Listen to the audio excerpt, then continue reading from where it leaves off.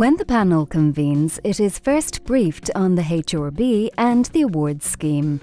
They're also shown a video about unconscious bias and reminded to use only the assessment criteria when considering applications. The primary reviewer for each application introduces it, highlights its strengths and weaknesses, and explains how initial feedback from Stage 1 reviewers has been addressed. The secondary reviewer adds any other relevant comments. All other members can then contribute their perspectives too. After each application has been discussed thoroughly, the chair asks for a provisional score. This score is agreed with all panel members by consensus based on the panel discussion.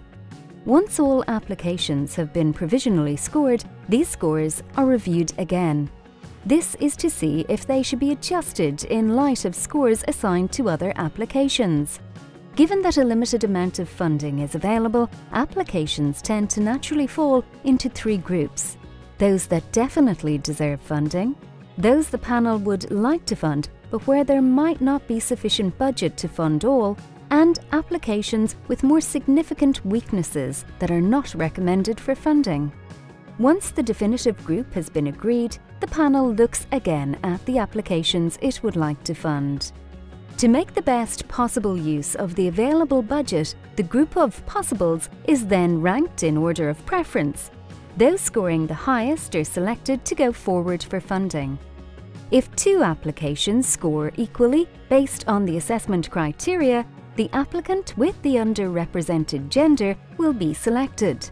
Recommendations for funding are then passed to the board of the HRB, which will give formal approval. Typically, a maximum of 20% of applications are funded. However, all applicants receive comprehensive feedback on the panel's thoughts and recommendations.